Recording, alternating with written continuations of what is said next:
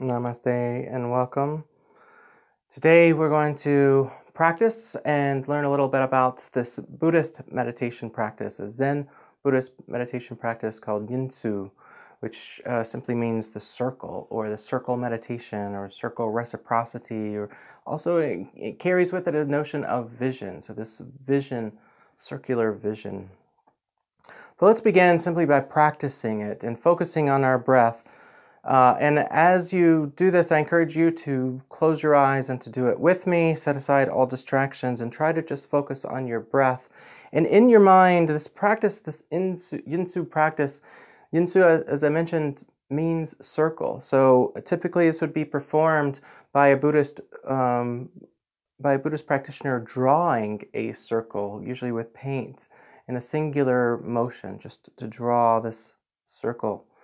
An emphasis on its temporality, just this flow, this movement, to be sort of loose and present and creative enough to allow that circle to just flow from us. And I encourage you now, whether you have a pencil and paper and want to draw a circle as you do this meditation, or to do as I'm doing and just close your eyes and to imagine drawing this circle over and over again in your mind with each breath.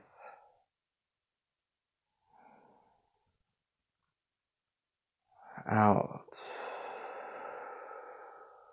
in, out, in,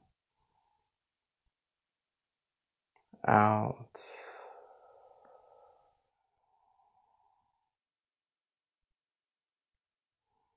So as I mentioned, this comes from the Zen Buddhist tradition, which is a Japanese Buddhist tradition. The word Zen is an English version of a Japanese word, which is a Japanese cognate of a Chinese word, Cha'an, which is a Pali cognate of the word dhanam, which is a Sanskrit cognate of the word dhyana, which means meditation or mindfulness. So it simply means mindfulness or meditation. What is Buddhist mindfulness? Well, we'll talk about that much more when we get to our Buddhist section of the Buddhist theology section of this course. But for now, let's just take mindfulness to simply mean being in the present moment, to be fully present, to let go of the past, to let go of the future, and simply to be present in the now, centered on our breath, to help our breath ground us in the present moment. And the circle, in some ways, can help us emphasize the present, the tempeternality of the present moment. Use that word tempeternality, which is a word I learned from a Buddhist theologian named Raimundo Panikar.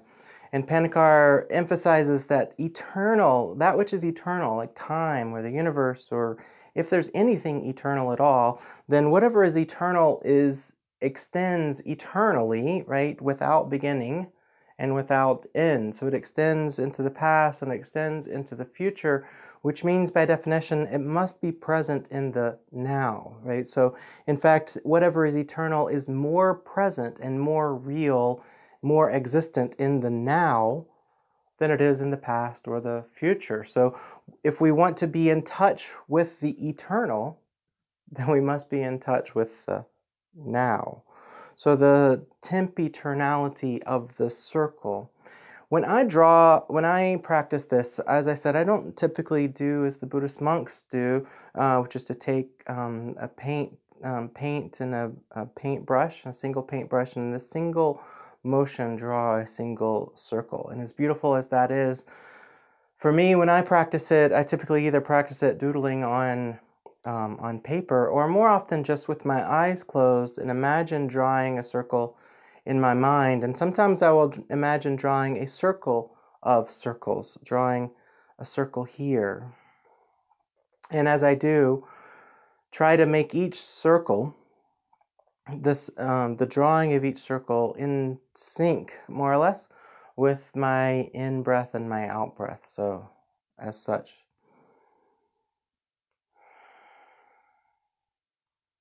And then I draw another circle.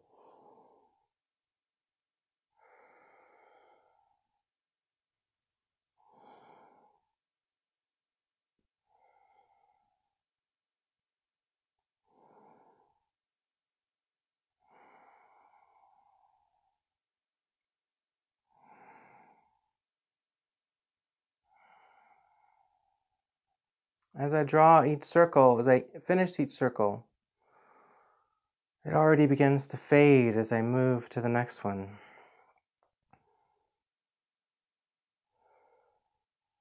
Again, emphasizing, of course, the cyclicality of temporality of time, of each morning and each evening, of each sunrise and each sunset, of each waxing and waning of each moon through the course of a month or a month, right? But from the waxing and the waning, the temporality, the cyclicality of which is always grounded in the present moment. And for me, that drawing the circle in my mind that way draws my attention all the more to the fact that reality and being is always in the now. It is always here and now. The here and now is more real than the past and more real than the present, more real than the future. But the present is what is really real. The present is where reality happens. The present is where being takes place. I know there's a lot of philosophy in there. We'll get to the philosophy, but now I'm just giving you the philosophy is as part of the meditation. The meditation and the philosophy go together. But by doing that practice, that meditation practice, it emphasizes that the past is something out of my hand. It's something I can't control. It is done. It's past. It's in the past. It's no longer under my control. I have to let it go, right? It's not in my hand. And since it's not in my hand, I have to let the past go. Likewise, I think of those anxieties of the, how to pay the mortgage or how to pay all of these, particularly how to pay the mortgage since I'm unemployed at the moment. But to let go of all those anxieties, those things that I can't control, those things that are in the future, those things that are out of my hands, right? And free my hands up simply to be in the present moment where potentiality can come into being or be realized, right? To be realized, to be made real, where my potentials can be brought into being, where possibilities can take place. Possibilities can only take place in the here and the now. So to focus on the in-breath and the out-breath and to focus on the circle as a way of drawing my attention to the now and to draw my attention away from the things that I can't control, the past that's out of my hands and those anxieties that are out of my hands, but to focus on what I can control in the here and the now.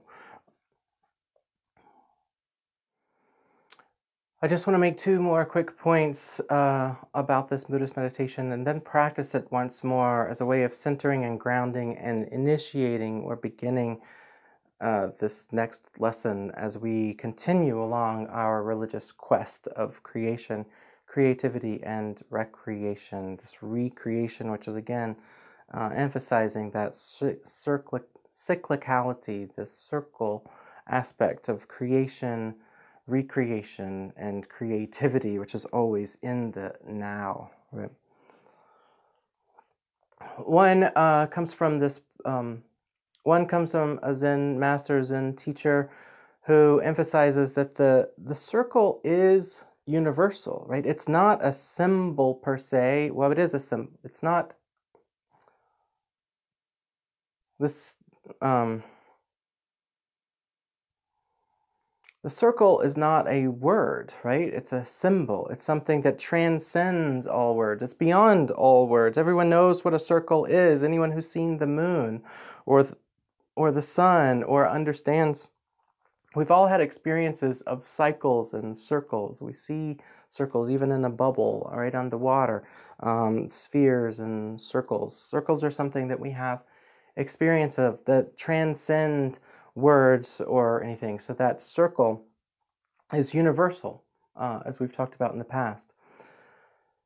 And another aspect of it is the circle is complete, right? It's not missing anything. The present moment is complete. We don't need the past. We don't need the future. We need to be, we don't need the past or the future in order to be fully present and complete in the now. So the Buddhist, this Yinsu practice of drawing the circle and in its completeness draws our attention to that Buddhist notion, to Buddhist enlightenment, to being fully present in the now, to being mindful of what one can do here and now, letting go of the past, letting go of the present, and being fully present in the now.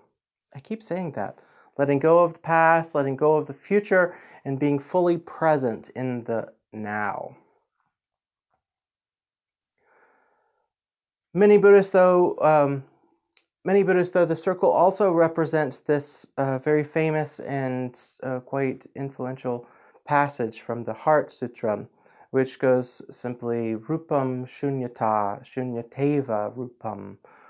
Form is emptiness, and emptiness is simply form. Form is emptiness, and emptiness is form. This is a very deep philosophical insight, which we'll discuss more, particularly when we get to Buddhist philosophy and Buddhist enlightenment. But for now, let's just take this notion: form is emptiness, and emptiness is form, which definitely leads into the lesson that we have today, which is on circles and zero, and that the way that, and emphasizes that, like the circle is something that we've fabricated, right? It's something that's a creation of our mind, or as one Buddhist teacher says, it's an act of creativity that is devoid of any creativity, right? You're creating a circle, so it's certainly an act of creativity. But what's creative about a circle, right? It's not that creative in that sense, and yet it is an act of creation.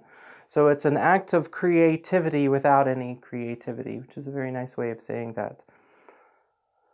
But that's, it also draws to mind that what is, right? And these forms, these concepts, these ideas, these categories that we've created are just that. They're fabrications. They're creations of our own mind when we put people into racial or gender or whatever sort of categories. These are just categories that we've invented, right? Categories that are made up. They don't actually exist. They're forms that are empty.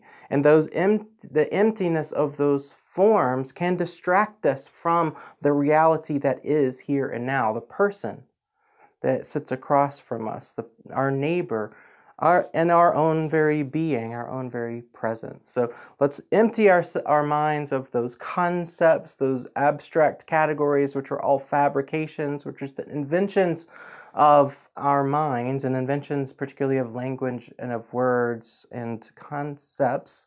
We'll come back to that word concepts at a different time. But instead, the circle emphasizes that all this shit's just made up, right?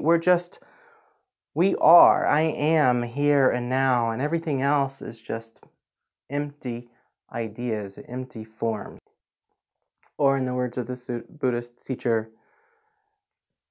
the circle represents the emptiness of these intellectual concepts, these intellectual divisions that we have hoisted upon reality, and too often confuse those categories for reality, right? There is no such thing as race or gender. There's just the person that is in front of me, right? Sure, that person may have a race and a gender, but the race and the gender are made up categories. The person is not made up. The person is not a fabrication. The person is real, right? So to be present and fully mindful of reality as it is, devoid of those abstract intellectual divisions and concepts that we have hoisted upon reality. Likewise, the circle reminds us of the emptiness, right? And the tempeternality of those categories and forms. You know what? Let's end all this abstract philosophical mumbo jumbo, and just be present in the moment.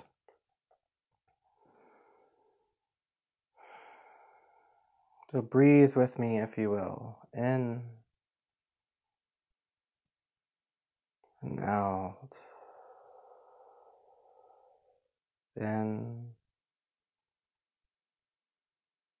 out.